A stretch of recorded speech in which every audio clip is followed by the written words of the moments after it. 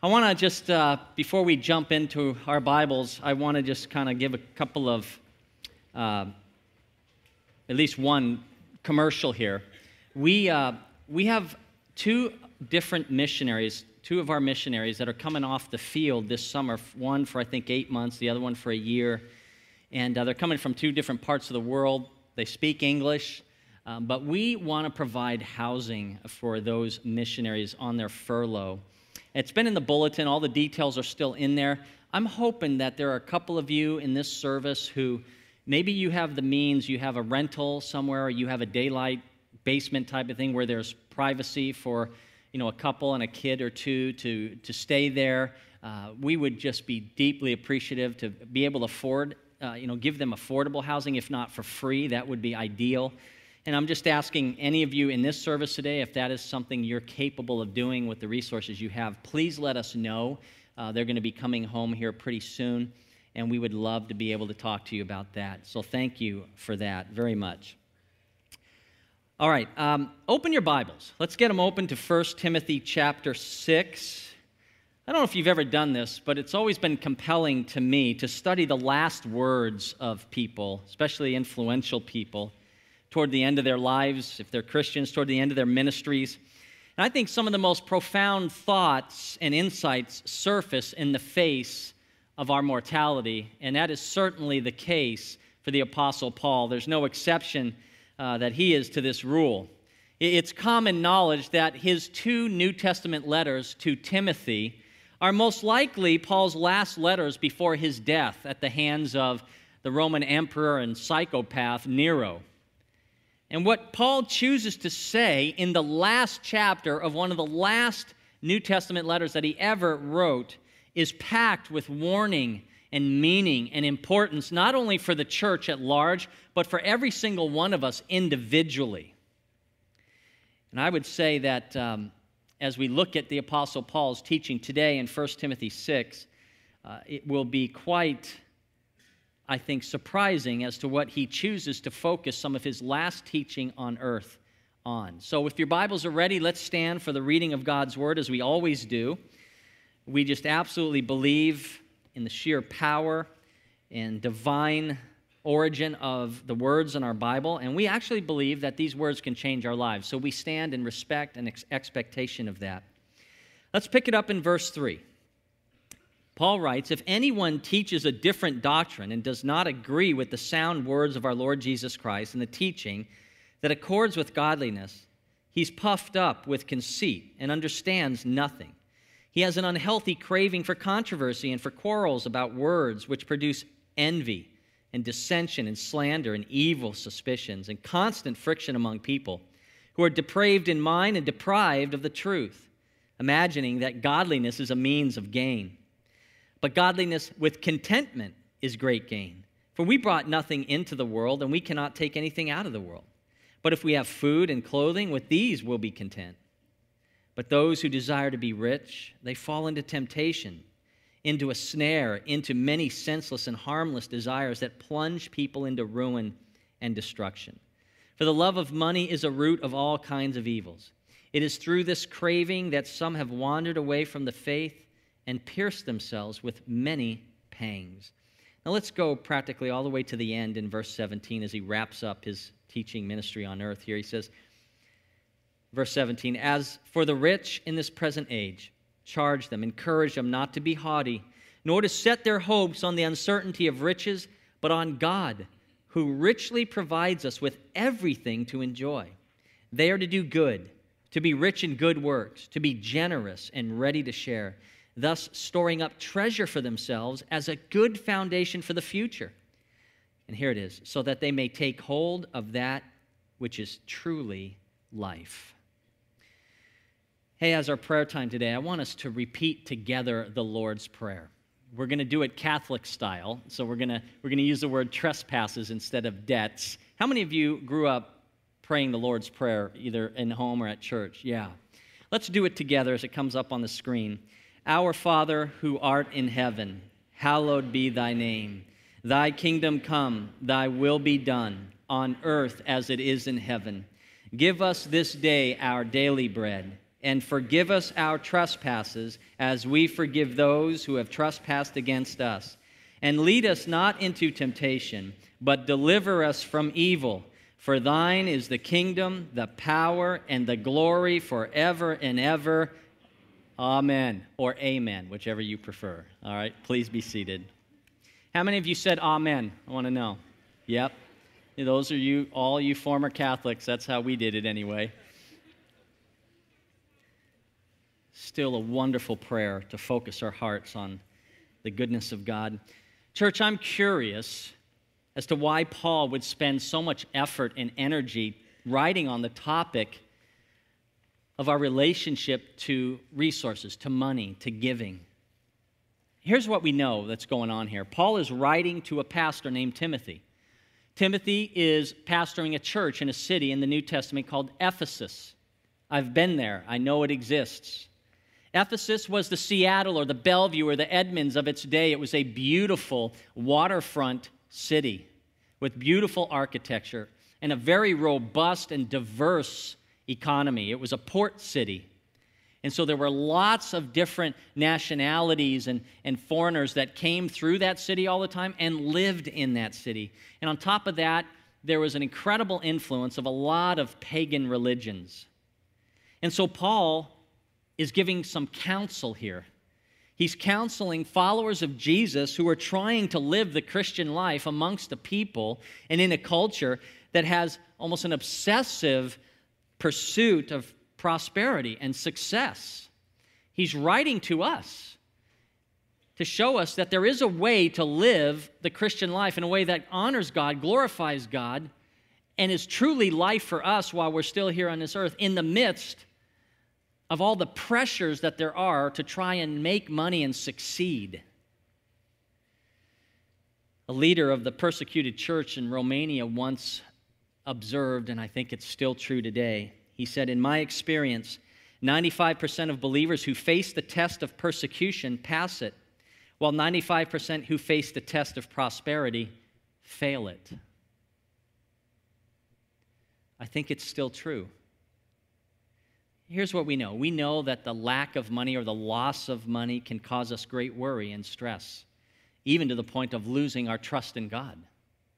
We also know that the abundance of money or plenty can make us proud. It can make us greedy. It can make us covetousness, even developing in our hearts an independent spirit from God. Well, we don't need God quite as much because we have everything we need. We know that the over-pursuit of money can cause us to compromise our priorities. It can make us grow lukewarm in our worship and our prayer and our service to God, even causing some, as Paul writes here, to wander away from the faith altogether. But here's what we also know, that money in the hands of the godly can be a divine source of mercy to the needy. It can be a divine source of the spread of the gospel and the salvation of many souls, and also can be a source of true life for the believer who relates and understands their money biblically. Listen, the truth is many believers are struggling in this area, and I would suspect that it's no different here at Canyon Hills. There are many of you who are struggling to trust and understand what God says in this area of your discipleship, your money. And so Paul gives us the first thing we need in order to pass the test, as that Romanian pastor mentioned. The first thing we need in order to live a life that is truly life is we need a sound financial doctrine. Doctrine, not a plan, but doctrine. Out of all the things Paul mentions in this chapter, the one he expounds on the most is money. And he's reminding us that if we have bad teaching and practice in this area of our discipleship, it will really mess up our lives. If you look at verse 3, he reveals the two kinds of teaching that are in churches today. It's either one or the other. There's no third one. In verse 3, Paul says, if anyone teaches a different doctrine, or what we would call a false doctrine, he says there's that kind of teaching going on. They're teaching something different than what Jesus says or what the Bible says. he says, and does not agree with the sound words of our Lord Jesus Christ and the teaching that accords with godliness. That's the second kind of teaching. The words of Jesus or something different. Paul tells us here that there are dangers and devastating effects of choosing or listening to the wrong teacher, the wrong religious teacher, or the wrong religious teaching. He's saying here, listen, you need to be discerning, because if you're listening to the wrong stuff, especially in the name of the Bible or Christianity or the church, you are going to experience some really bad consequences. Look at verses 4 and 5. Speaking of the teacher himself, he says he's puffed up with conceit and understands nothing if he's teaching something other than Jesus' words. He has an unhealthy craving for controversy and for quarrels about words. And then here's the effect that it has in our lives. He says here, it produces envy, dissension, slander, evil suspicions, and constant friction among people who are depraved in mind and deprived of the truth. They imagine that godliness or being a Christian is a means to gain or profit. It's not pretty. And we desperately need more and more of you, of followers of Jesus, to be discerning as to what teaching you're listening to, especially in the area of our resources and finances. Verses 9 and 10 talk about the devastating effects of listening to the wrong financial teaching or financial doctrine in your life. Look at verses 9 and 10. This gets ugly quick. But those who desire to be rich, that's the false teaching. That's the wrong teaching. That's the kind of teaching that's been spewed all over the church now for decades in Western Christianity. Desire to get rich. God wants all Christians to have everything they want, to be wealthy, and that's the teaching that is wrong. He's saying those who desire that will fall into temptation, into a snare, into many senseless and harmful desires that plunge people into ruin and destruction. For the love of money is a root of all kinds of evils. It's through this craving that some have wandered away from the faith and pierced themselves with many pangs. He's talking about the wrong teaching of wanting to get rich. Again, this stems from a lot of false teaching in the church, that God wants everyone healthy and wealthy and to have everything you want because you're a child of the King. That verb there, want or desire to be rich, there in verse 9, it's what we call a present participle in the Greek, and it's a continuous or repeated action. In other words, he's not talking about a one-time thing where you kind of just go out and make a silly purchase. He's talking about a consistent consuming way of life of desiring more than you have. He calls it a love of money. And he says here in verse 10, it's a root. It is a root that grows up other evil things in our hearts, so much so that they have the power, these things, to destroy our faith, to plunge us into total ruin and destruction. Isn't it any wonder that the Hebrew writer encourages us, keep your lives free from the love of money and be content with what you have. Why? Because God said, I will never leave you, neither will I forsake you. The richest man who ever lived on the face of the earth, ever, Solomon, had more money and more stuff than any human being today, even the wealthiest of our day. He wrote these words, whoever loves money never has money enough. Whoever loves wealth is never satisfied with his income. Let me just stop there. That's a test of whether or not your love for money is too strong. Is you just never feel like you have quite enough. You're never satisfied with your income. You're always trying to figure out how to make more, get more. He says, listen, that's a sign that you love money too much. He says it's meaningless. As goods increase, what benefit are they to the owner except to feast his eyes on them? The sleep of a laborer is sweet, whether he eats little or much, but the abundance of a rich man permits him no sleep. Here's what C.S. Lewis says about this. He says, listen, he who has God in everything has no more than he who has God alone. I think that's what Paul is saying. Some of you are old enough to recognize the name John D. Rockefeller, the founder of the Standard Oil Company, and he controlled over 90% of America's refineries and pipelines in the early 20th century. 90% of all the oil in our country was his. Does that tell you how rich he was? And look what he says, the poorest man I know is the man who has nothing but money. Now, without knowing it, Rockefeller was agreeing with the Apostle Paul here in this passage. It's critical for us to have biblical doctrine that guides and guards our relationship with money. And so Paul says, listen, the first thing we need is make sure you're listening to the right teaching. And the right teaching comes from God and His Word. The second thing that needs to happen, or that we need to know when we have sound teaching in place, is that sound financial doctrine produces miraculous returns in our lives. And I call them miraculous because these returns are so rare and they do require divine intervention. One return is for this life, he's going to tell us. The second return is for the next life.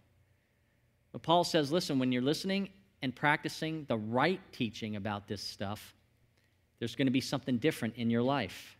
I want you to look at verse 6 through 8 for the first one. He says, but godliness with contentment is great gain. For we brought nothing into the world, and we cannot take anything out of the world. But if we have food and clothing, with these we will be content. The first miracle is the miracle of contentment. And isn't that a rare thing today, to truly know and be content? The Greek word for content means to have all we need. A little deeper into the word, it means total sufficiency of life within oneself due to the indwelling presence of Christ in the believer. It means to be totally sufficient right where you're at. The English Puritan preacher Jeremiah Burroughs wrote one of the greatest classic Christian books in literature, and he wrote it in 1648. When was the last time you read a book written in 1648, right? It's still in print today. The title of the book is this, The Rare Jewel of Christian Contentment. And this is what he says, listen. Christian contentment is that sweet, inward, quiet, gracious frame of spirit which freely submits to and delights in God's wise and fatherly supply in every and any condition. Now let me say it again. Listen to his description. Contentment is that sweet, inward, quiet, gracious frame of mind that comes from freely trusting and submitting to God no matter what we have or don't have. That is the first miracle Paul describes here that happens when we are obeying sound teaching. Paul connects in this passage godliness and contentment. Did you see it there? Godliness with contentment is great gain. Godliness and contentment are really, really close cousins. In fact, I thought about this week. I don't think you can have one without the other. I don't think you can be godly and not be content. And I don't think you can be content without being godly. Not in the Christian life, anyway. Paul marries them together.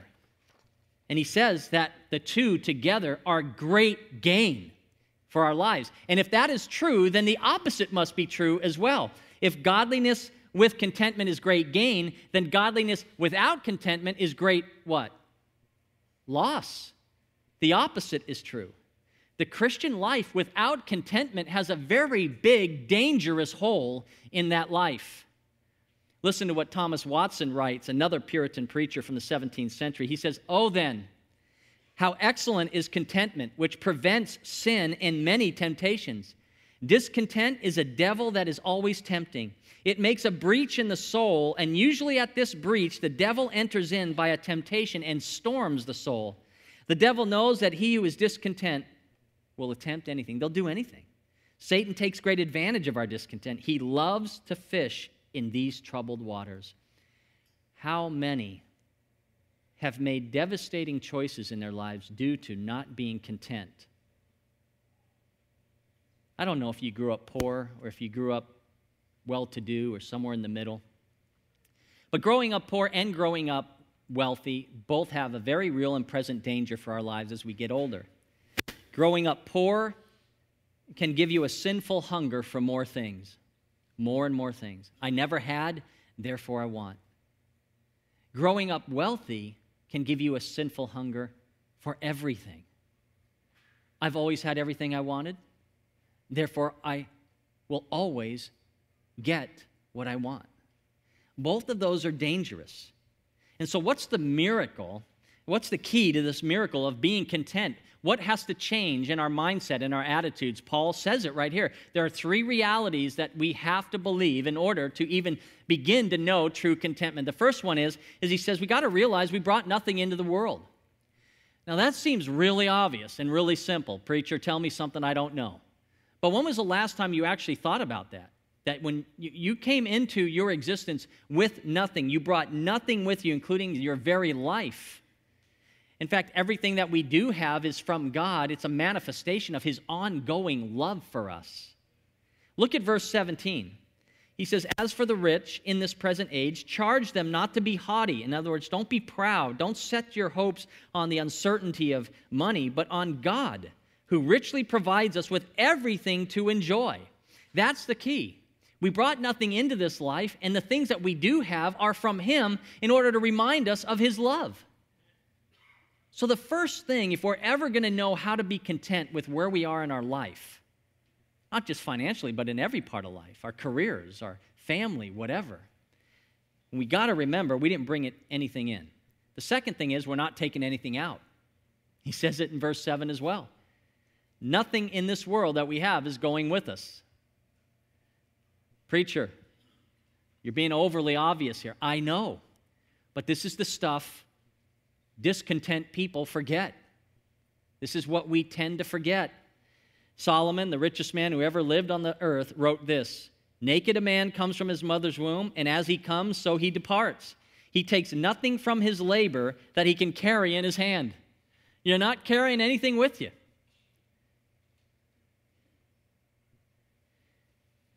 That's key if we're going to ever know the miracle of contentment. The psalmist wrote it this way: do not be overawed when a man grows rich, when the splendor of his house increases, for he will take nothing with him when he dies. His splendor will not descend with him. Now, translation, look at those words. He's saying, listen, don't get jealous when your neighbor gets a new kitchen. Don't get all worked up when that neighbor drives up again in a new car. They just got a new car 2 years ago. Here's another new car.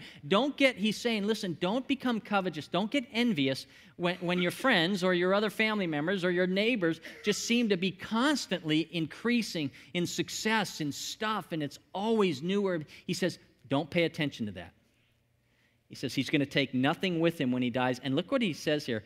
His splendor will not descend with him. What do you think the assumption is there?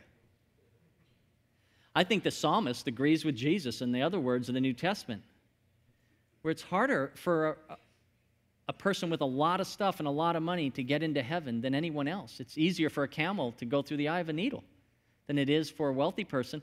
And I think the psalmist is realizing, listen, if your neighbor is so obsessed with more and more and new and bigger and better and more success, more than likely, their God of choice is not the God of heaven, it's the God of this world, money.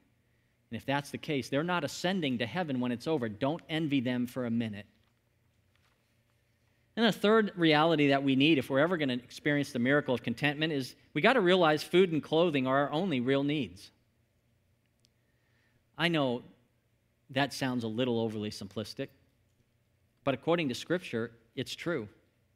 We will lose our contentment and make bad financial decisions when our wants replace our needs, when wants become our needs. That's why in Matthew chapter 6, Jesus teaches with crystal clarity on this subject. The very first public sermon Jesus preached, the Sermon on the Mount that we have recorded in the Bible, he talks about this subject all over the place. And he teaches that if we seek him and his kingdom rule in our lives, that he will personally see to it that we will have everything we need. Again, referring back to Jeremiah Burroughs, he explains that achieving contentment is a lot like a mathematical equation. Listen to this. He says, a Christian comes to contentment not so much by way of addition as by subtraction.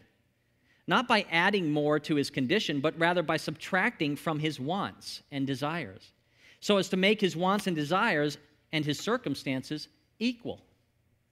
In other words, he's saying we become content not by adding more, but by wanting less. It's exactly what Paul is talking about here. The psalmist said it in 34:10, they that seek the Lord shall not lack any good thing. So the first miracle in the life of a believer with sound financial doctrine is contentment for this life, that rare jewel of contentment. And it starts with realizing we didn't bring it with us, we're not taking it with us, and basically, all we really need is food and clothing. Everything else is a blessing above that. What's the second miracle? It's the miracle of treasures in heaven. There's an account in heaven with our name on it, and it's growing through an automatic deposit program down here. We find this alluded to in verse 19.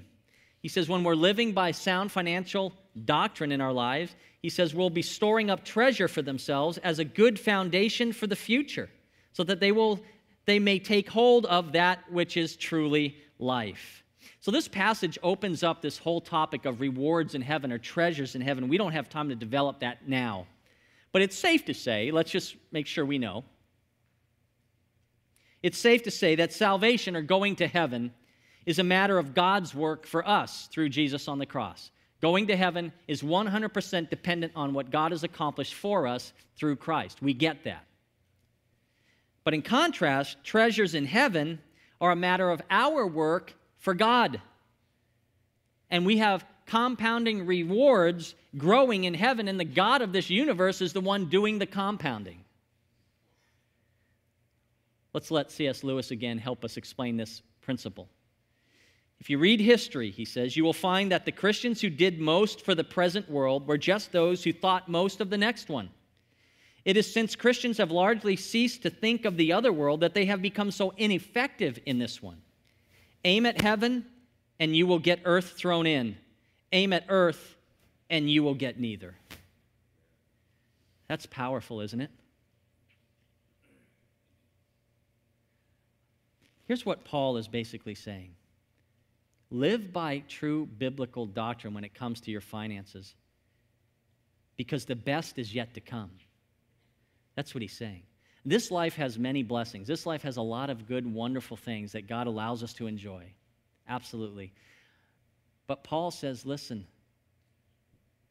God withholds a lot of this stuff because he never wants us to forget that the very best is still coming for those who love Jesus and have surrendered their hearts to him.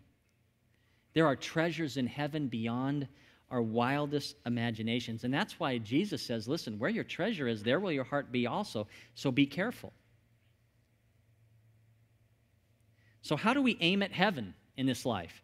How do we avoid the danger of living as though this life is all there is? How does contentment and heavenly treasures become a reality in our lives now? Here's Paul's main idea for the passage. It's simple. The true life is the giving life. That's his whole point. He shows us the disciplines and practices that will produce these miracles in our life, both now and in the future. And the first discipline or practice that comes from correct, sound financial doctrine is this: we need to be rich in good works. We need to give of our most valued commodity, time. And that's what we see in verse 18. They are to do good, to be rich in good works. It sounds simple, doesn't it? He's implying personal involvement with people who are in need. Help people who are in need. Be rich, be generous with your most valuable commodity, your time. Help people in need. Simple. Or is it? Can I ask you a question? When was the last time you took some time on your day off, your precious day off, to help somebody in need?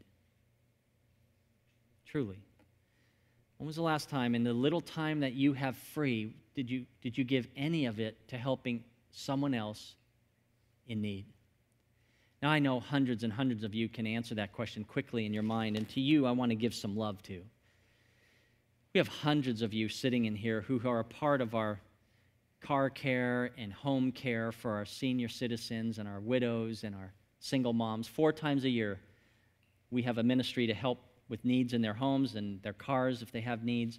And hundreds of you, we just had this last Saturday. The Saturday before that was car care, and so many of you volunteered your time on a Saturday to help people in need. Praise God for you. The 100 of you or so every week that volunteer in our food bank to make that happen. The hundreds of you who volunteer every Sunday, your day off, but you stay in extra service. You don't just come to get fed and to worship, but you come to serve others. And you're serving here on Sunday mornings, just people who need your gifts and need your encouragement. You're doing it, and I praise God for you. See, what happens is when our thoughts and our cares get all tangled up in the cares of this life and stuff, then our heart won't choose to serve God or others. There will always be a worry. There'll always be a worldly duty. There will always be an excuse to keep us from serving and from being rich in good deeds and good works. We'll always have something we need to do first, or we need to do in our minds most. And so we go week after week, month after month, year after year in our lives, barely, if ever, giving of our most precious commodity, our time, to helping others. Discontent takes our minds and hearts off God. So Paul says, listen, here's the doctrine. Be rich in good works. The second one is similar. Be generous. Be a generous giver. Verse 18, they are to do good, to be rich in good works, to be generous and ready to share. Now, this doesn't need a lot of explanation, but the implication is revolutionary. Paul is saying that God is saying through his word, give it away so that you won't run out. That's what he's saying here. The answer is not to want more and to get more and to love money and to want to get richer or more, just get more in the bank. He's saying that's not the answer. It doesn't work, Paul is saying. Listen to me, he's saying. Have right teaching in this. You've got to include God in this part of your discipleship, he's saying. Give it away so you won't run out.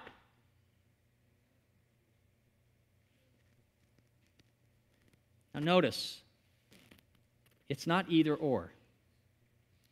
I have people say to me, Pastor, I'm not giving, but I am volunteering a lot. Or someone else will say, Preacher, I don't have a lot of time, but I do give. Listen, Paul doesn't give us that option. The Christian life doesn't have that option. Sound doctrine in this part of our lives includes our time and our money.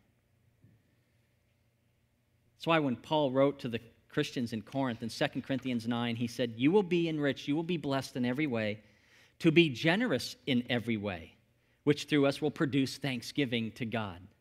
In other words, God loves faithful giving, and he will give more to faithful givers so that they can give more away.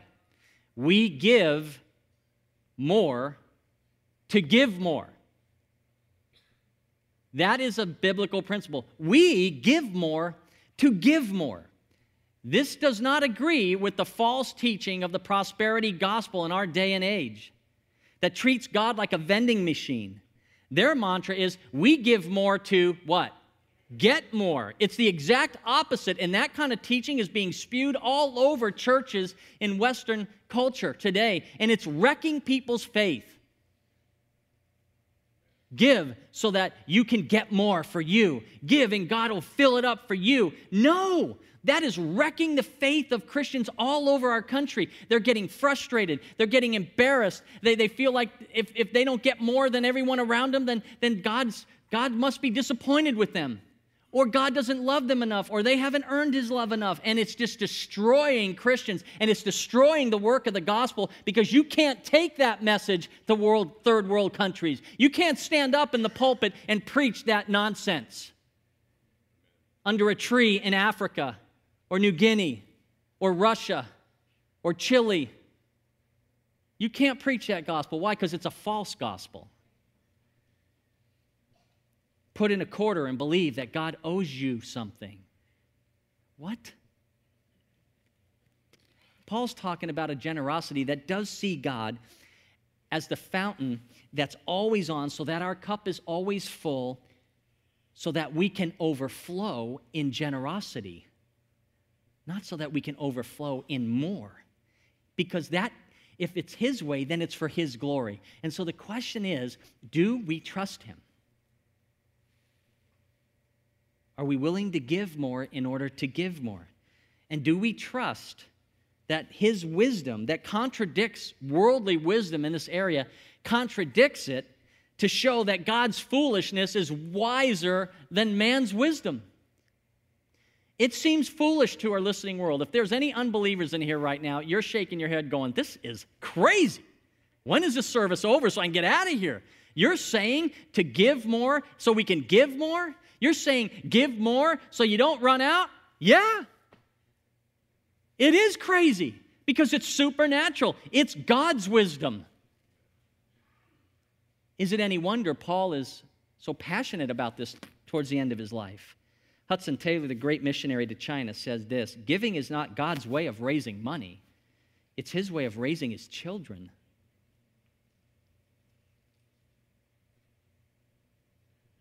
Listen, don't kid yourself by thinking that whenever the topic of money comes up, it must be, God's running short, God's running out, the preacher's up there asking for money. No, I'm not. God's not run out of anything.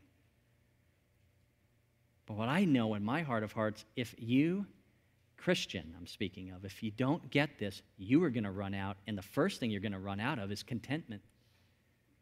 That beautiful inner peace that comes from trusting God.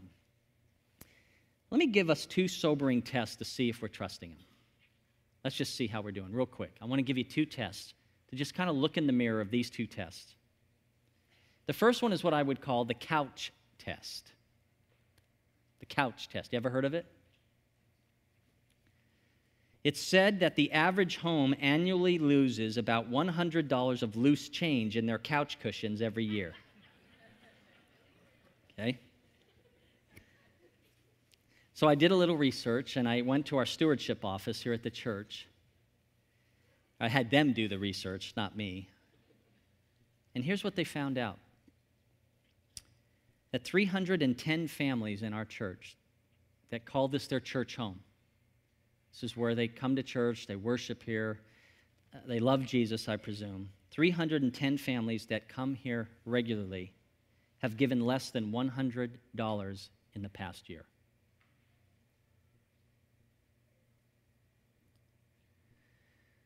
What that means is that some of our couches are making more money than God is.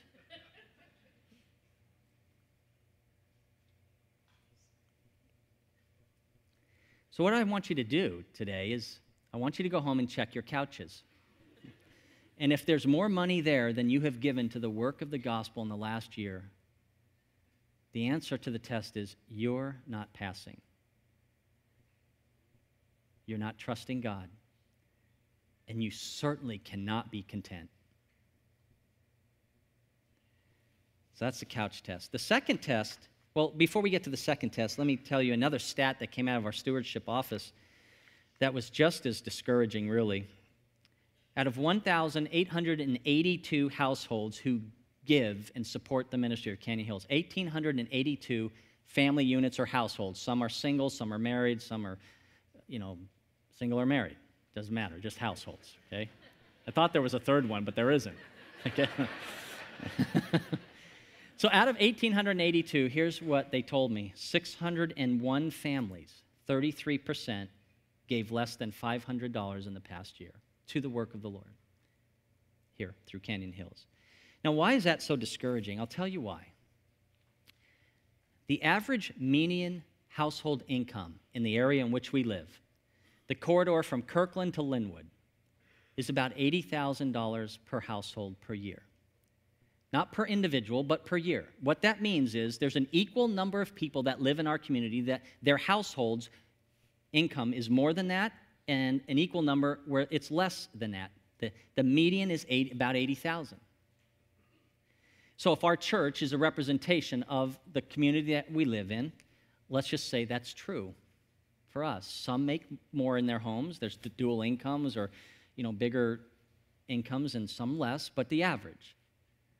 What that tells us is that there are 600 families in our church that are basically giving at a level that says that their household income is $5,000 a year or less. And we know that's impossible. I told you there were two tests. The second one is the tax test. Right now, there's a looming threat in the federal court system with an organized, lawyered-up group who is challenging the constitutionality of allowing a tax deduction for religious contributions in our country. They are claiming that it is a breach of the separation of church and state by giving people who give to religious institutions a tax break. Well, let me ask you something. If the court rules in favor of removing the tax benefit of your giving, would you continue to give? If there was no longer a tax write-off for your contributions, would you still do it? Would you still trust God that His economy still works? Let me ask you a second question. Would you ever dream of giving more without a tax write-off? I didn't do the research on this, but I'm pretty sure that our country is one of the few countries in the world that have this benefit for giving to religious work. One of the few. I think it's less than 3 that I could imagine. It's probable that in our lifetime, this benefit's going to be gone.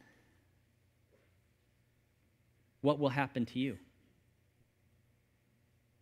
If God should choose to allow that blessing to go away, would you still trust Him? 2 tests, your couch and your taxes. Paul is saying good works and generous giving are the only antidotes for keeping our faith, keeping our money from blowing up our faith. And so the point is that we should be controlled and governed by lavish, sacrificial, generous giving of our time and our money. And the standard for our giving is to be a picture of the love of Christ on the cross. 2 Corinthians 8:9 says, we're called to know the grace of our Lord Jesus Christ, that though He was rich, yet for our sake He became poor. So we give of our time and money in accordance with the gospel of a Savior who emptied Himself completely so that we would have every spiritual blessing in the heavenlies. We would have salvation from God's coming wrath upon the wicked and the unbeliever. We would have forgiveness of our sins. We would have our sins removed. We would have peace with God. We would have the Holy Spirit as a deposit guaranteeing us of our future eternal inheritance, our treasures in heaven. That is the Savior who emptied Himself. And so practically speaking, I want to encourage 2 kinds of believers that are sitting here before you leave. The first believer that I want to talk to right now is those of you who are not yet tithing. You may be giving something, but you're not tithing. And I want to ask you, would you be willing to obey God and trust God in this area of your life and start tithing even next Sunday or next time you get paid? Would you be willing to say, God, I'm going to trust you, and I'm going to look forward to those miraculous results and returns in my life? Would you be willing to immediately start to grow in your contentment and your godliness and the great gain that God has for you as you trust Him in this area? I want to call you to do that. This part of your discipleship is just as real as every other part. Trust God. Could you imagine what we could do in terms of mercy to the needy, spreading the gospel to the lost, if 601 more families just stopped white-knuckling it and let loose of what God has blessed them with and give back to God so that the work can continue to exponentially explode with the gospel? Could you imagine if 600 more families in our church stopped living like this and just started saying, okay, God, I didn't bring it with me. I'm not taking it with me. It all came from you. I'm going to give you what's yours. The second group of people I want to talk to are those who are already giving. There are hundreds of you who are already tithing, and maybe you've been tithing since you were a child, and you're faithful. I would ask you, would you consider growing in your tithing? Would you consider giving even more? I've often said to you over the years that a middle-class American Christian who's only tithing 10% is probably robbing God. Malachi chapter 3. In other words, we've become so accustomed to our Western prosperity and its ways of life that we actually think 5 or 10% is generous.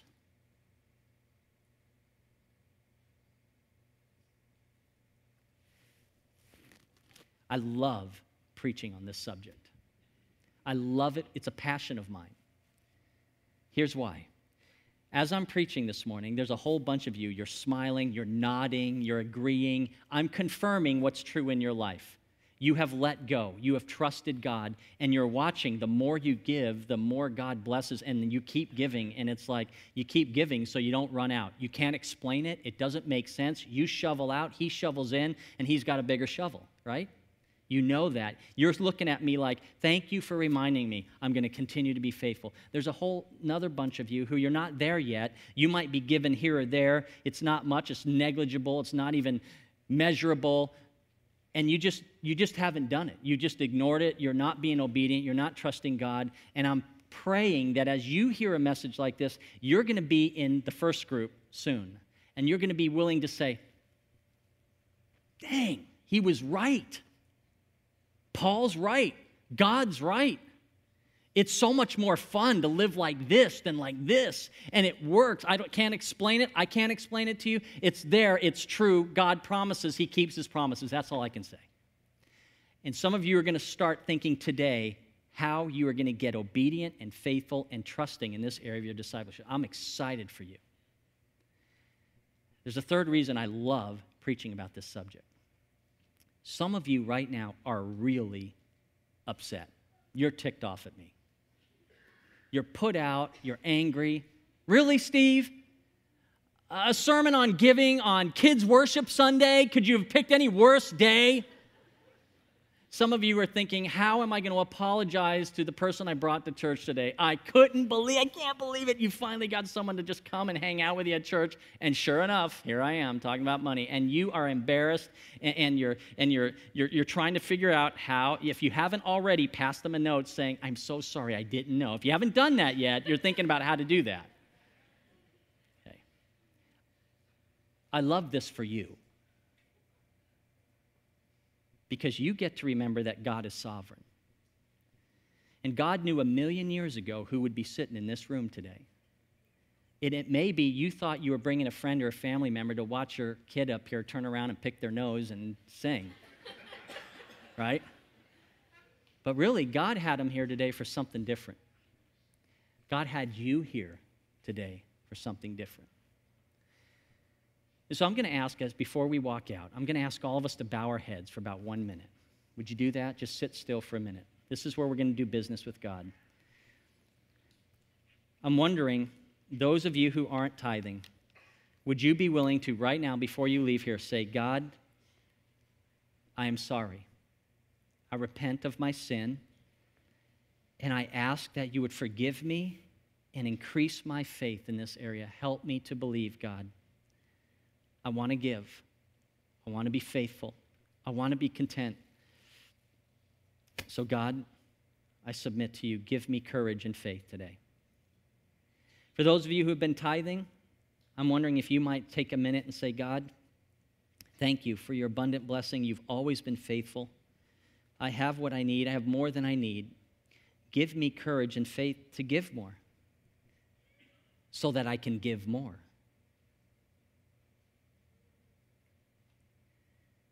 Either one of those prayers, whichever one is yours, I'm going to give you a minute to just go to God with it.